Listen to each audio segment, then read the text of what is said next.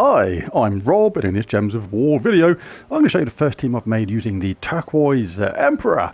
The spell is White Lotus, deal damage to all enemies, boosted by blessed allies, and give between 3 and 10 mana to all other allies. That part of the spell is pretty interesting, give 3 to 10 mana to all other allies, and I took full advantage of this in this team I've created.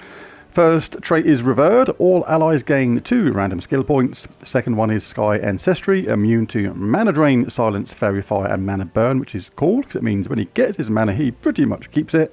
And Lotus Blessing, a 50% chance to bless all allies when matching 4 or more gems. So when you do that, that's going to push up that damage boost at the same time, as well as provide a nifty cleanse to the team. He's got a new groove apparently, but let's take a look at the team. Right. The team I've made for this is called No Empathy. We have 3 Emperors and Empresses. The Empress, the Emperor, Turquoise Emperor, no hero, no empathy. Do you see? I know. Awesome, isn't it? Anyway, one of the keys to this is the fact that the Empress uses only 6 mana, the Emperor only uses 6 mana, and Thrall only uses 6 mana. And the Turquoise Emperor, when you cast it, gives between 3 and 10 mana to all other allies. So there's a very good chance that you can charge all 3 of these up instantly as soon as you cast that at the same time. Now, one of the things about this is the Empress, she gives magic based or magic +1 to all skills on the last ally, with a 7% chance of an extra turn for each green gem on the board. So that is going to really boost up the power of our troop at the back, whose initial base damage is a little bit low. This is kind of a regular thing with some troops. They need a bit of a damage boost sometimes to make them effective, but that's all well and good because the Emperor will use him to give magic half roughly to all skills on the first ally, with a 7% chance of an extra turn for each blue on the board. So that's going to be cast first to boost up the Empress even more, who then casts to basically charge up this guy massively. At the same time, this is going to likely charge up Thrall because these only require 6 mana each, and you can just take it from there. You just cast your Thrall, you look for purple at the beginning, cast Thrall. If you don't have a Thrall or you don't have a high magic level for your Thrall, so you're not destroying a lot of gems, chuck on some Anoisha medals to boost up the amount of gems he destroys. Failing that, you can use this with Mountain Crusher as well, a weapon. That works pretty well, and even the Wand of Stars works pretty well with it as well regarding a weapon. Still in Geomancer, so you get that half mana start. And the good thing about using brown on this as well is you basically don't mana block anybody with Mountain Crusher.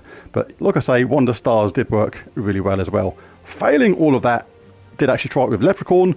Didn't like it as much as Thrall, but basically if you don't have a high level Thrall that destroys lots of gems, you can try Leprechaun to a pretty decent effect. Right, so this is the team I'm going to try here. The banner for this is just a plain old +2 green banner. I think that was because I was trying this with Wand of Stars at first, so maybe I could actually improve on that banner because we don't use brown or red. So let's see what we had here. So I probably could have done better with that. So that's not a bad shout straight away. We'll pick that anyway. But we could do with extra yellow really as well, because if we get a mana surge on green or blue, they're going to get charged up anyway, so it doesn't actually make too much difference. That's actually not bad. That's actually not too bad at all. Yeah, we'll pick that instead. Extra yellow for our new groovy Emperor. In fact, that's even better. That's far better, because that means with this banner, +2 purple and the +1 you get from Thrall means you're going to get a guaranteed to get Thrall up with a single match of purple. You don't need a mana surge to get him charged up, so that is actually really, really good. So yeah, +2 purple is the way to go with this team. Geomancer class for this, if you're going to use a weapon with it, like I said, Mountain Crusher or Wand of Stars do work really well, then a Geomancer class is the way to go with that. And this is the kind of champion talents you'll be looking at picking, but it makes no difference when you don't have a hero in the team. So that's only relevant if you stick in a hero. But let's take a look at how this team works, because it's pretty powerful. Because Thrall gets charged up so quick, you can actually go about this 2 ways. You can either cast these 2 back to back, Emperor first, then the Empress, give this dude a massive increase in power. Cast that, really good chance of charging up all troops straight away, all 3 of these, because they require less than the mana that this guy can create absolutely instantly. But failing that, you can just actually just cast Thrall again, or just repeat these over and over to your heart's content until the Turquoise Emperor is in one-shot range of everybody. So let's take it out of there and see what we can do. Right, let's dive into a few Explore 12s then, see what we can do. 3 times nice for this to boost up the damage of our team. Looking for purple if we can. Zygen is fine. Let's bash up a few goblins. We'll grab that extra turn anyway, even though we don't use those colours. Thrall's ready. When you cast this, you're bound to get your top troops up absolutely straight away. Now, right now, the bottom troop is only doing 56 damage to all enemies, but it does give 3 to 10 mana to all other allies. So basically, it's got a chance, a very good chance, to charge up all 3 of these troops right away again as soon as we cast that bottom troop. This is really, really useful. And also, the top 2 troops both have a decent chance of an extra turn. Currently, like, we're going to give 28 to all skills on the first ally, and we've got a 63% boost on the extra turn. So that means effectively a 63% extra chance of an extra turn. Empress currently gives 54 to all skills on the last ally, with a 98% chance of an extra turn. Really good. So let's do this first.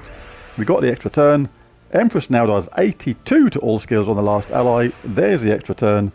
We're now going to cast this. We're doing 138 damage to all enemies boosted by blessed allies, and give that 3 to 10 mana to all other allies. Really good chance of getting both charged up instantly. There it is. Let's do it again. Do it again. Cast Thrall to charge everybody up. And we're now doing a whopping 248 damage to all allies. If you need to do it again, you can just do it again. If you've got plenty of life, plenty of damage rather, then you can just finish them off in one go. Let's do that now at a more normal speed.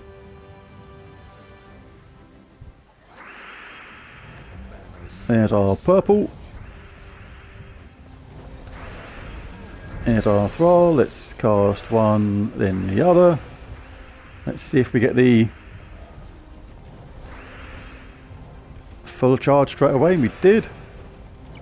There we go again. Let's charge Thrall. Cast Thrall again. Let's get the bottom troop charged up. And you can do it in a single cast if you want. You can just repeat cast with the Empress and Emperor to do it all in one go. Whatever takes your fancy. Let's have a go at that. See what we can do with getting the bottom troop wildly out of control regarding damage. Well, you won't say no to that kind of malarkey going on. Here's the first boost. There we go, both of them got charged up straight away. Let's do it again. Charge Thrall, cast Thrall, rather. Enchanted, we're ready now. Job done. Oh, I think I said I was going to try and do him in a single hit. You can do that, obviously you just got to repeat cast with the Emperor and Empress again. Let's try that. Let's see how this works then, let's go for it. Right. Here's the first cast of them. Let's cast Thrall to charge everybody up. Let's do that again on them. Let's cast Thrall again to charge everybody up. And do it again. I'm guessing right now, but really quick when you just get into the flow of this. 386 to all enemies, that's plenty. Kaput. Done. Bingo bango. Kaboosh. Whatever you like. Right, let's do the mini boss. Here's our purple. I think it's actually quicker to do it the way I just did it, by just casting these two over and over, and then just casting Thrall to charge them up. Whatever takes your fancy. And you can do it this way. You're going to do the initial damage. That's going to definitely charge up the second troop now. Done. Done. Cast Thrall. Thrall will finish the job. And kaboosh. Right, let's do the mythic boss battle. Come on, fairy godmother. You don't stand a chance, you old crone. Well, you do when there's no purple. Flip. Not a bit of purple in sight anywhere.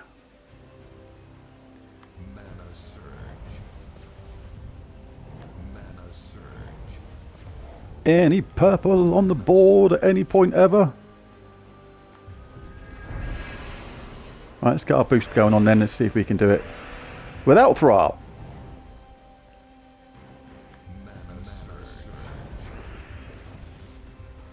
Right, we finally got some purple. Purple does actually exist. Let's get the boost again. What are we doing now? 248.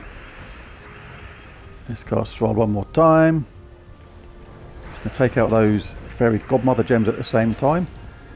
And bash them all around a bonce and get them out of there. Job done. So there it is. There's my first team using the Turquoise Emperor. Now the cool thing about this combination, just to finish up on, is that it's really good for pretty much any team where the last troop does damage to all. I'm actually looking forward to trying this out with Tesla. I'm going to try that soon actually, because that could be pretty awesome. Or even someone like Draculus. Imagine Draculus who steals all that life with this base setup here. Could be really, really good. I'm going to try that out next. So there it is, a really cool team with a really awesome combination of troops you can use for basically any damage to all troop that is sitting in last place. There's a video. If you enjoyed it, found it useful or helpful, it'd be really cool if you bash that like and subscribe button. It really does help. But most of all, thanks for watching, and I'll catch you again next time. Bye for now.